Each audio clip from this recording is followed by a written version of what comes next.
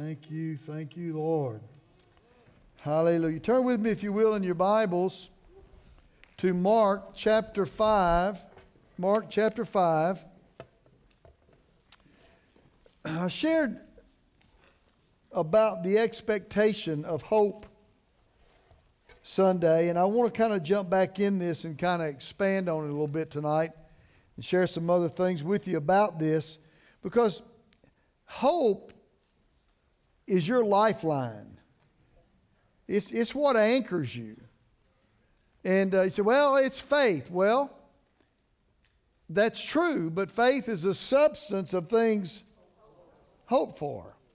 Amen?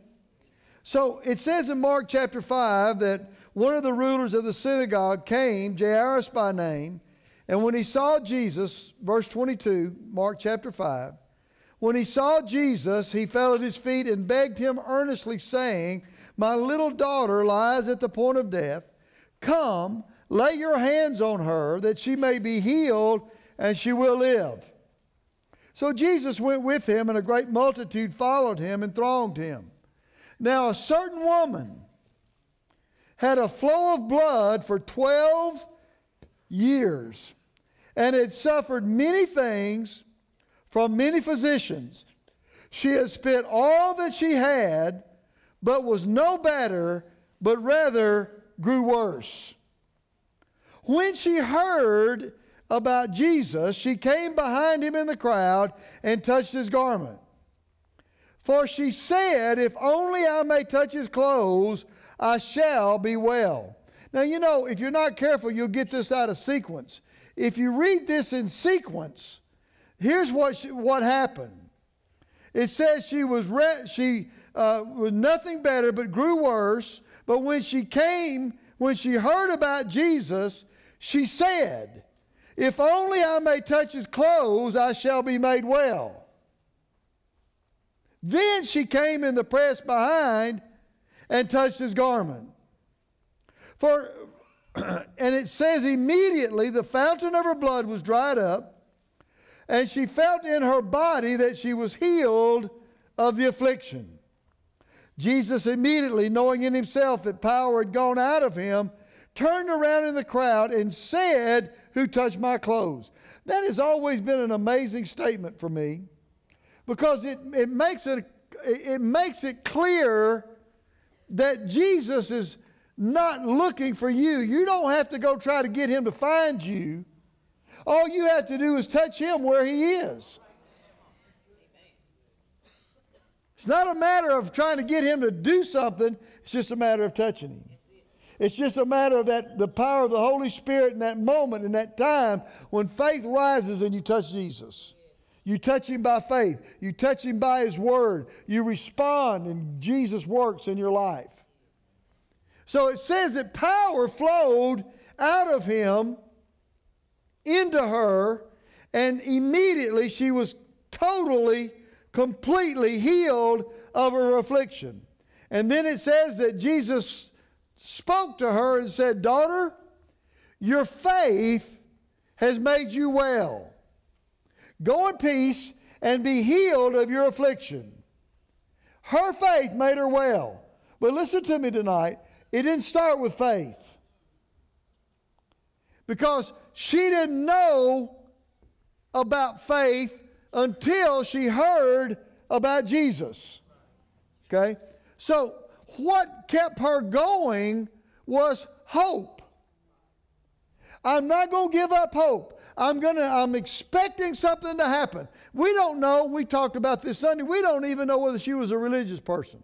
We don't know whether she was even Jewish or not. All we know is that this woman was willing to spend every dime she had to get better.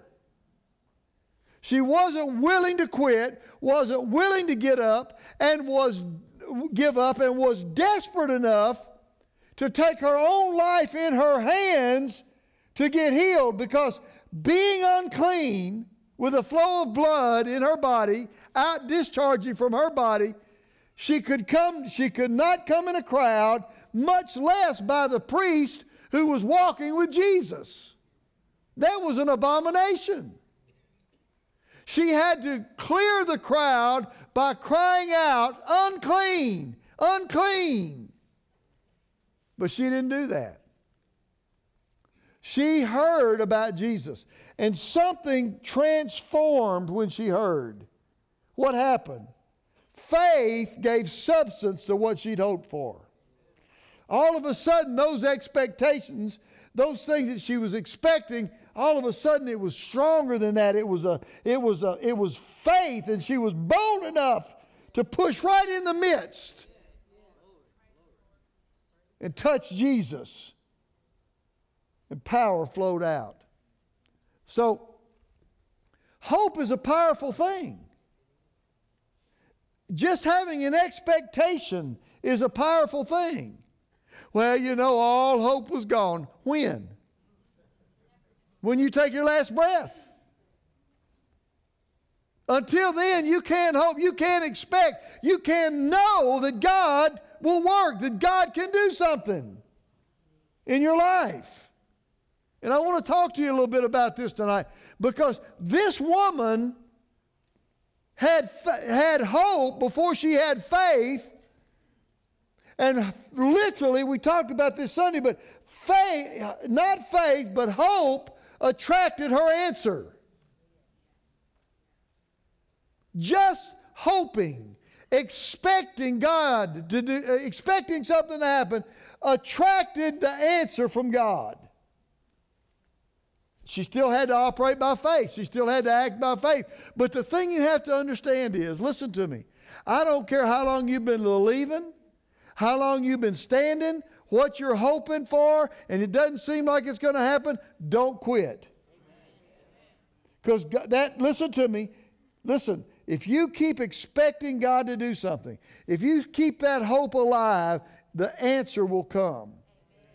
The answer will come. It may not look exactly like you painted in your mind, but that doesn't mean it's not going to come. But now let's talk about this for a little bit tonight, so you can understand a little bit about hope. In Proverbs chapter 13, in verse 12, it says, hope deferred makes the heart sick. Hope deferred makes the heart sick. But when the desire comes, it's a tree of life. All right, listen. Hope deferred. That word deferred there means put off or neglected. Neglected. Sometimes time erodes our confidence in our hope. And I'm going to show you how to change that tonight.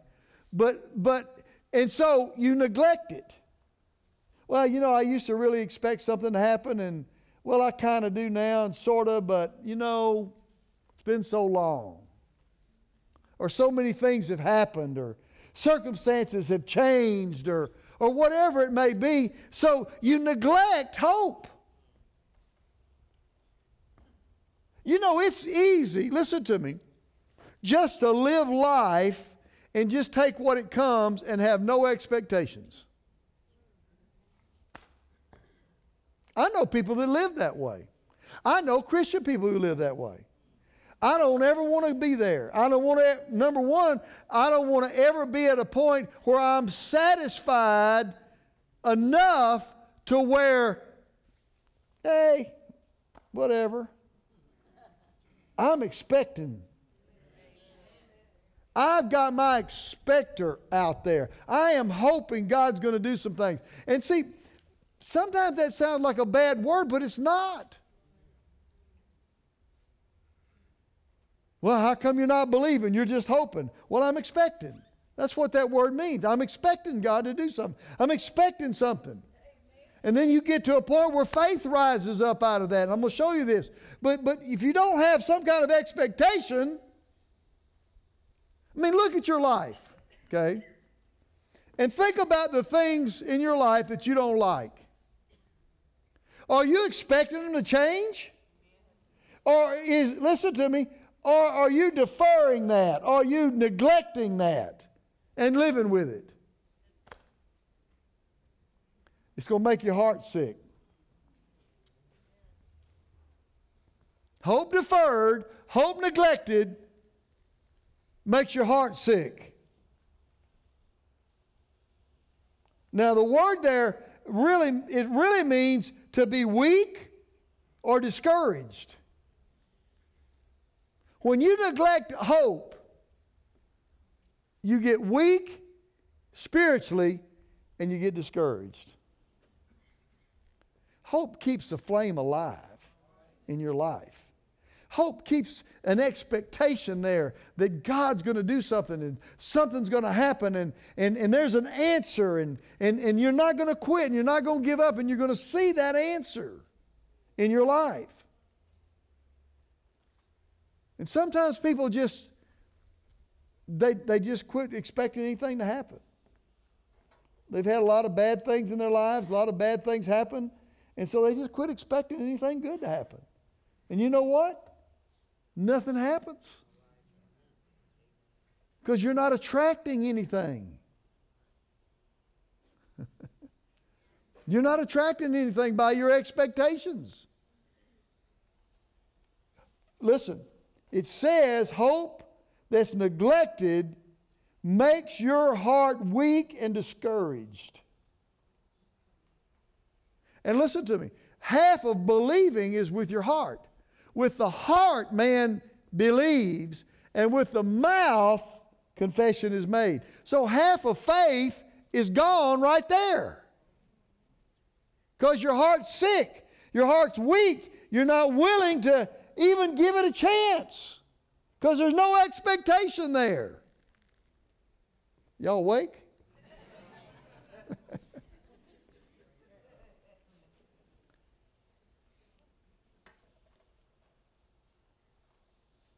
Without hope, you can't believe. We said it already. Faith is the substance of things hoped for. If you ain't got anything hoping out there, what you going to attach your faith to? How are you going to get hooked up? How could God say, okay, you've been expecting this. Now, if you'll do this, this, and this, it'll happen. That's where your faith hooks up with your hope. You can expect something, and all of a sudden God says, now do this. And the moment you do that, faith is attached to that hope, and you get results. That's where we want to live our lives. But the thing you've got to hear is it starts with hope. We're just expecting something better. I've always been a hopeful person. You know, even before I got saved, I was a hopeful person. I expected things to happen. You know, I was raised, and most of you, if you've been in the church very long, know I was raised in an alcoholic home. My parents were alcoholics, and you know, and it wasn't very pleasant sometimes. But my expectations were far greater than what anybody else expected out of me. Now, don't misunderstand me. You know, but I had more expectations for myself. You know, I wasn't going to graduate from high school and go sit in a bar with my dad. That's not what I wanted to do.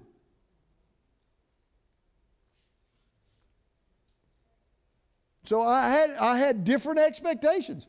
And what's amazing about that is I never fulfilled any of those expectations until I got saved. Isn't that funny? Even though I had them way back when, after I got saved, is when all those expectations started being fulfilled in my life.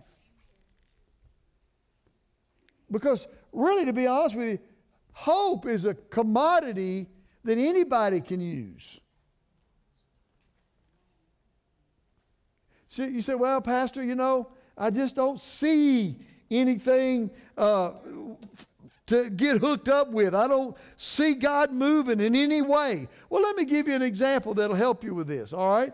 Over in Romans chapter 4, there's a man there by the name of Abraham.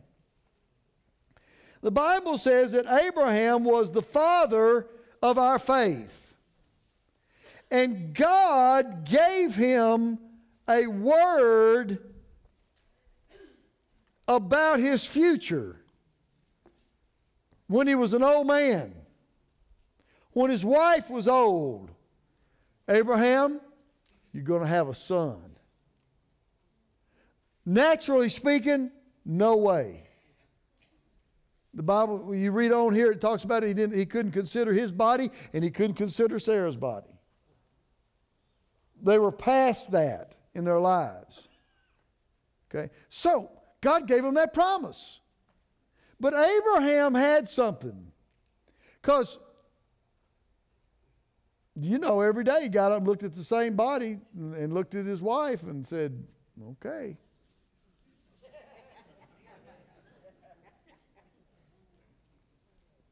"25 years.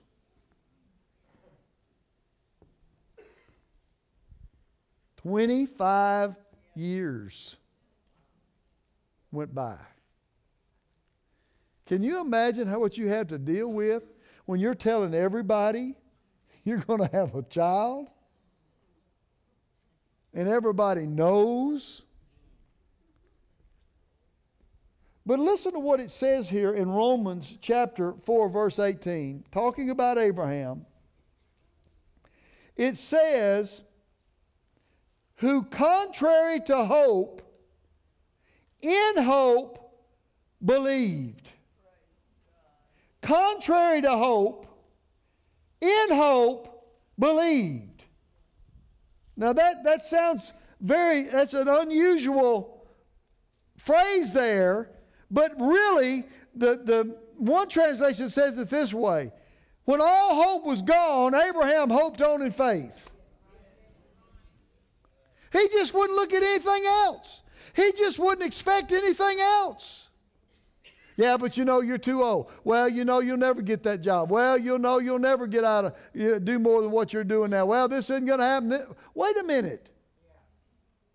You have to keep hope alive, even when there seems to be no hope. You have to stay with it. Don't quit. Don't give up. I love the way it says this. Abraham hoped on in faith. He just kept expecting. You know, people talked behind his back and laughed at him, but he just kept expecting. Nothing to validate it, nothing whatsoever, but he just kept expecting, kept expecting, kept expecting. He just hoped, his hope was based on God's promises, and he wasn't going to quit.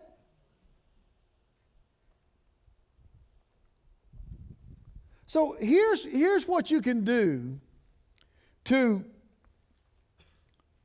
keep hope alive in your life. Okay? This will help you. Listen to what it says in Hebrews chapter 10. Hebrews chapter 10. Let me read you this. Verse 23. Let us hold fast the confession of our hope without wavering. Let us hold fast the confession of our hope without wavering. Now that's a mouthful. First of all, you have to hold fast the confession of what you're expecting. The first thing the devil wants you to do is to shut your mouth and quit saying what you're believing and expecting. He wants to stop that. Well, that's just foolish. You've been saying that forever. Well, Abraham for 25 years said he was the father of many nations. That's what his name was. God changed his name from Abram to Abraham, father of many nations. So every time, what's your name, boy? Abraham. Yeah, where are your kids? You just smile. God will provide. Your confession, listen to me, of what you're expecting makes all the difference in the world. Some people, that's just positive thinking. No, it's not. It's confession of expectation. What are you expecting? What is it that you're holding on to? If you will, listen to what it says, hold fast the confession of your hope.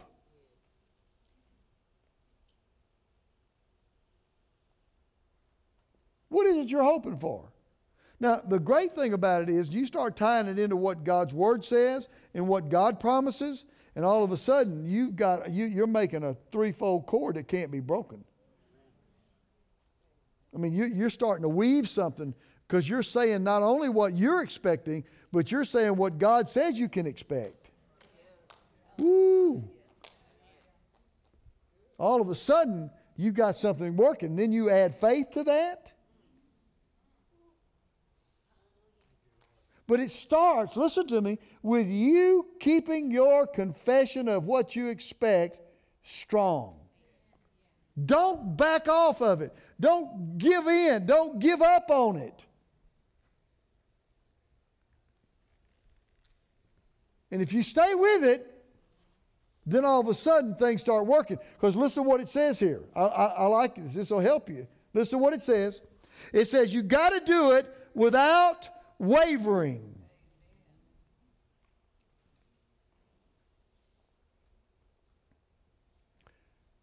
You know, the Bible talks about a person who wavers. It says they're unstable. They're double-minded and they get unstable. But I tell you, you find somebody that's not going to quit, not quit confessing what they're expecting. You know, it makes some people mad. They'll tell you all the negatives, and you say, yeah, but you know what? I'm expecting God to do something. I'm expecting, and they say, well, who do you think you are?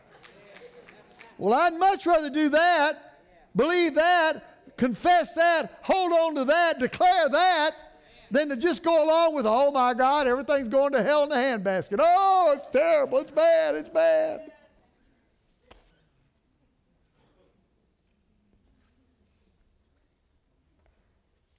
Hey, you just can't get a job in Shreveport. You mean to tell me there's nobody working in Shreveport? How many of you got a job? Somebody's got a job. If they've got one, how come you can't have one?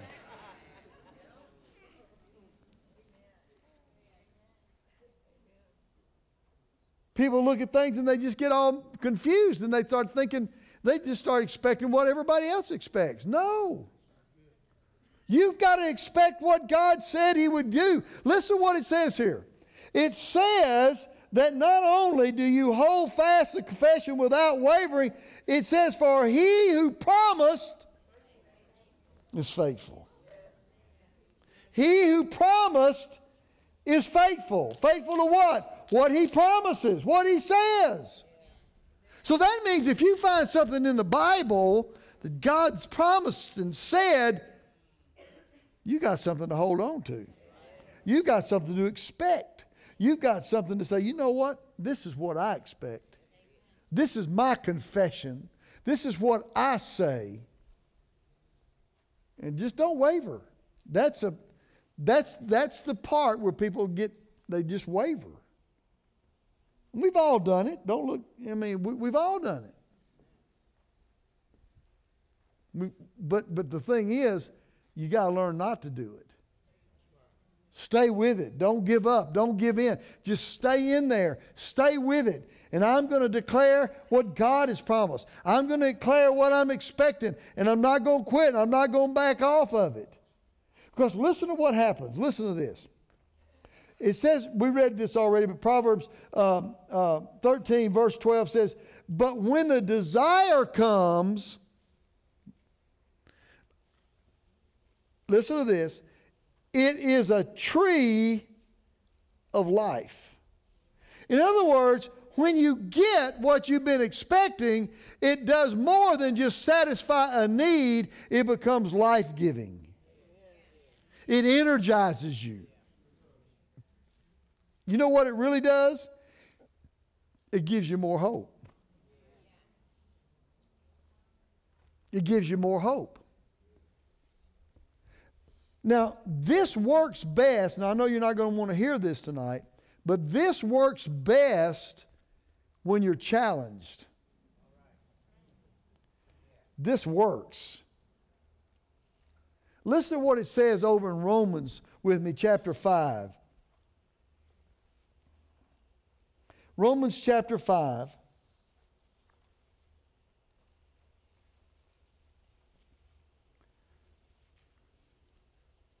Let's just begin at verse 1.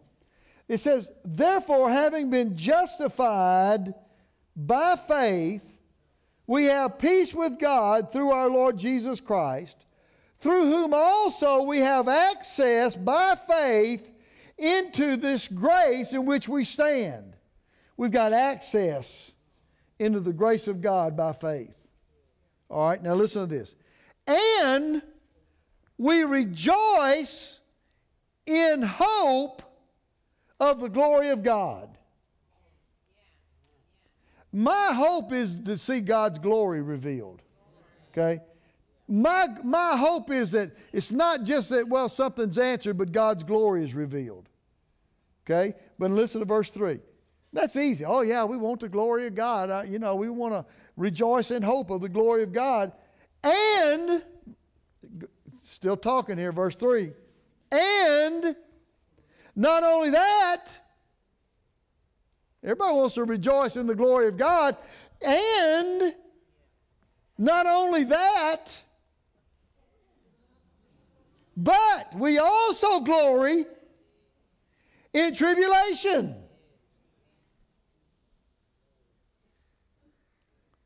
Y'all still here? I didn't get a lot of enthusiasm. Yeah. You know, the Bible talks a lot about tribulation. Trouble, trials, adversities, difficulties. All right, listen to this. Now, this is going to help you. Follow me here. Not only that, but we also glory in tribulation, knowing, all right, knowing. You got to know something if you're going to glory in tribulation and you're going to rejoice in hope of the glory of God. You got to know something. What do you know? That tribulation produces perseverance. Now see, don't read anything into this. It doesn't mean God is putting you in tribulation so He can develop perseverance. This comes automatically, folks, with the territory. When you make Jesus the Lord of your life, it just comes with the territory. Challenges just come. So it says here, now listen, we glory in tribulation knowing, you got to know what I'm going to tell you here, you can't glory in tribulation. Okay, you're just going to be miserable if you don't hear this. Knowing that tribulation produces perseverance. Now, that word there literally means cheerful or hopeful endurance. Cheerful or hopeful endurance. You're not going to give up. You're not going to quit. You're going to stay with it. Really, if you break this down, it means to stay under. Stay under. All right? So, you got to know this, all right? So, you got to know if you're going to glory and rejoice in hope of the glory of God, you've got to know that when you that tribulation produces a cheerful and a hopeful endurance. All right, but now that's not all. Not only do you have to know that, but you also have to know and perseverance. Perseverance. You got it? Perseverance. Now listen. And character. Now, the New King James calls this character, but when you look this word up in the Greek text, it doesn't mean character. You know what it means? It means experience. It means experience. How many of you got some experience at something? Okay. All right. So listen to this. Let's read this again. Okay. So you got to know, if you're going to glory in tribulation, rejoice in hope for the glory of God in tribulation, then you got to know that tribulation produces cheerful, hopeful endurance. And that produces experience. See, listen. I have experience now with tribulation. I've been doing this a long time. I wish I could tell you that tribulations cease. But they don't. But you learn how to deal with them on a different level. Because now I know something. Well, what do you know, Pastor? I know that if I stay with it and I don't give up and I don't quit and I don't give in and I keep my expectation and I keep my hope, that I'm going to get some experience at this. And not only am I going to get some experience with this, it's going to produce more hope. See, listen, you get over into a situation and you're expecting God to do something and it just seems like it gets worse. I mean, it just seems like it gets worse. And you just say, you know what, I'm not going to quit. I'm going to hold fast the confession of my hope. I'm going to expect God to do something. I'm not going to give up. I'm not going to give in. Right in the middle of that tribulation, I'm going to have hopeful endurance. And the next thing you know, God works in your life. And you gain some experience from that. And say, all right, I got it now. All right. I know now. I know that if I do this, God's going to work. And guess what? It gives you more hope. It gives you more hope. I'm a lot more hopeful today than I ever have been in my whole life. Why? Because I've got experience. I've got experience. But now listen to what else it says. And hope does not disappoint. Woo, I like that. Hope does not disappoint. One translation says, this hope will never disappoint or make you ashamed. Another one says, hope cannot shame us in the day of our trials. Hope never disappoints. Nor does hope ever delude you, deceive you. Why? Because the love of God has been poured out in our hearts by the Holy Spirit who was given to us. We know now that God loves us. The greatest revelation you can have is God loves you. If you'll just expect God to do something and don't ever, the devil say, well, you're not worthy. Well, he don't care. Yeah, he does. He loves you. In fact, here's the great part of this, because Paul explains this. He said, for when we were still without strength, in due time, Christ died for the ungodly. Do you know that Jesus died for you when you were ungodly? He didn't wait for you to get good. But now, for some reason, we think we got to be perfect for God to work in our lives. If He didn't care when you were ungodly and He sent His Son, how much more now that you're one of His? Listen to this. Much more. Then, having been justified by His blood, we shall be saved from the wrath through Him. For if, when we were enemies, we were reconciled to God through the death of His Son, when you were an enemy, you were reconciled to God through His Son. Much more, having been reconciled, we shall be saved by His life. Hope never disappoints, because the love of God's been shed abroad in my heart. Now I know God loves me. I know He loves me. I know, and you can't take it away from me. And if He loves me, now listen to me. If He loves me and I don't give up hope, He is faithful to respond to my hope.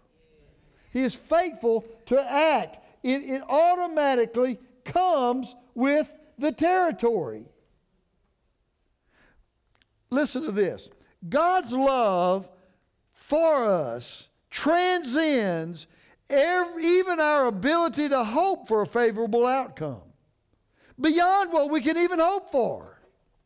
Let me read you this. This ought to encourage you.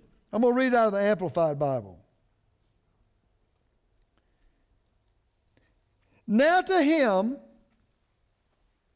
who by and in consequence of the actions of his power that it is at work within us is able to carry out his purpose and do superabundantly, far above all that we dare ask or think, infinitely beyond our highest prayers, desires, thoughts, hopes, or dreams.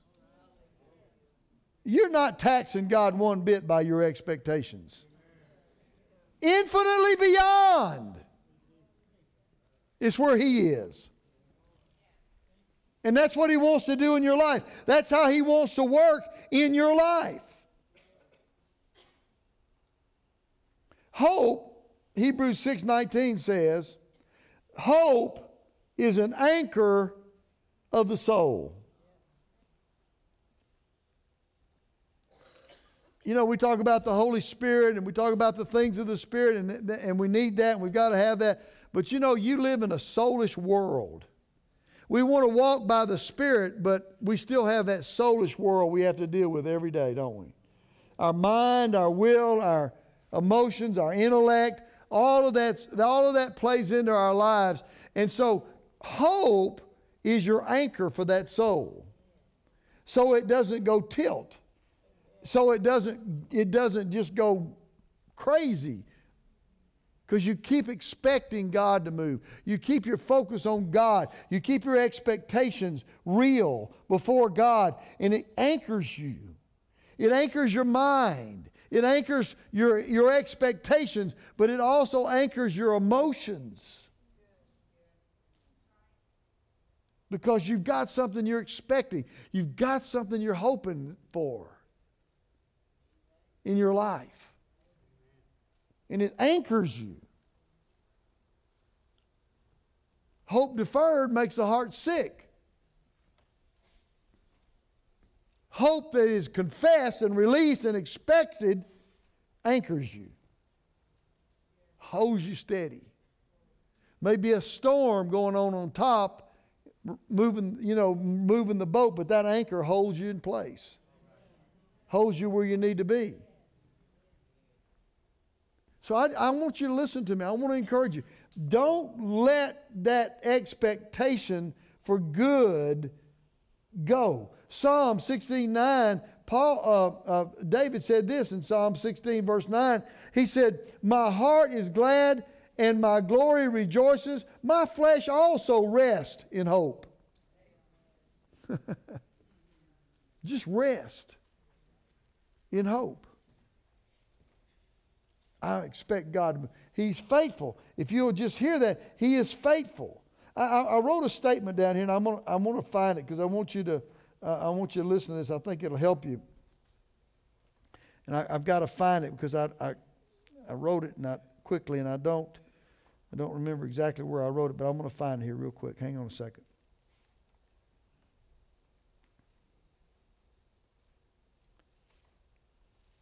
Hope expects God to be faithful. Faith acts on the faithfulness of God to His Word. See, hope just expects God to be faithful.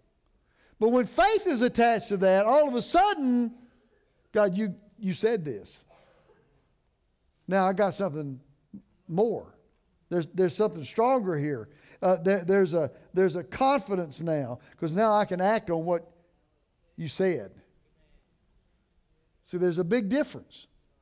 So what you have to do is let hope anchor your soul. Don't give up. Now this is one of my favorite scriptures. I read it Sunday, but listen to it. Oh my soul, don't be discouraged. Don't be upset. Okay? Listen. Expect God to act. How? When? Where? Expect God to act. For I know that I shall again have plenty of reasons to praise Him for all that He will do. He is my help. He is my God. So, expect God to act. Anchor yourself. Expect God to do something. Expect God to act. And then you know what will happen? More often than not, He does super abundantly above, far over and above all that we dare ask or think, infinitely beyond our highest prayers, desires, hopes, and dreams. I am living a life that I never expected. I never expected. I've been all over the world. I preach the gospel all over the world. Every continent except Antarctica. Don't want to go there. God let me do that. Way beyond my expectations.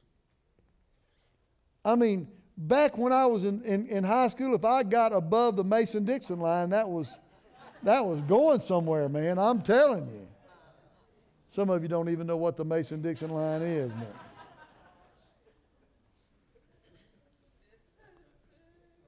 It's when you transition from the south to the north. Amen. And I've lived in the south and I've lived in the north, and I like the south a lot better. Amen. I like it down here. But my point is, listen, your expectations are just a jumping off point for God to do great things in your life. Amen. They're not the end all. Oh, well, I expected God and God did that. No, that's just the beginning. He wants to do abundantly above, over and above, way beyond, infinitely beyond your highest prayers, hopes, dreams. But He's got to have something to attach. And you know what that is? Hope. Anybody can hope. Make you a hope list. You know, like they have hope chest. No, they don't do that anymore, I don't guess. But make you a hope list. This is what I expect. And then just keep it before you. Lord, this is what I expect. Lord, this is what I expect. This is what I expect. I tell you, my kids had no chance of not marrying the right person.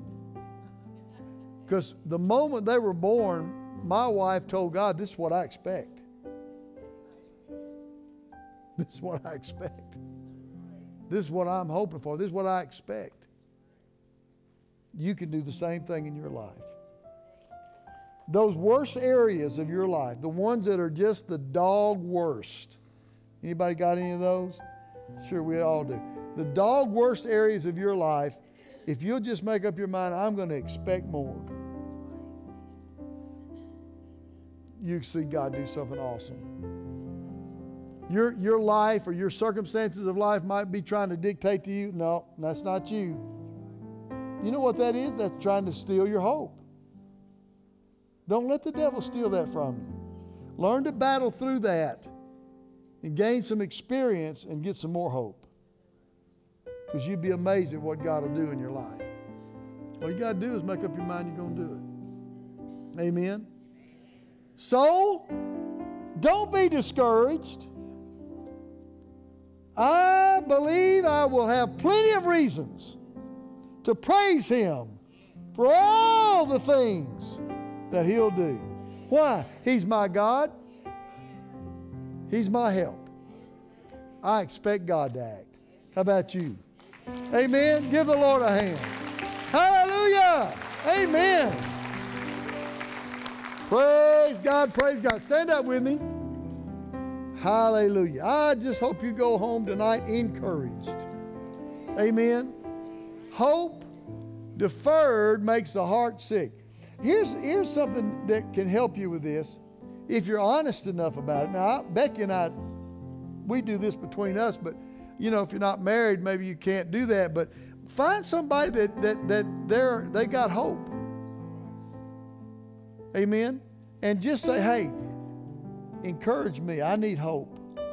Because you can instill hope in somebody. Now, they got to carry it, but you can give it to them. Amen. Hallelujah. Father, we bless you tonight. Thank you for this wonderful time together. Lord, I thank you right now that we're expecting great things. We're expecting great things. I'm expecting, Father, for you to work mightily in every person in this building, far beyond their own expectations. I expect you, Father, to work mightily in this church, far beyond even what I could expect. I expect you to do more in this Shreveport-Bossier area than we could ever imagine. You're a great God, and I thank you, God, our Father, that you work mightily, far above anything we ever ask, think, or dream. Highest hopes. We praise you and thank you in Jesus' name. Amen. Turn around and hug somebody. Tell them that you love them. If you're a guest, please stop by the guest center. We'd love to meet you and greet you. God bless you.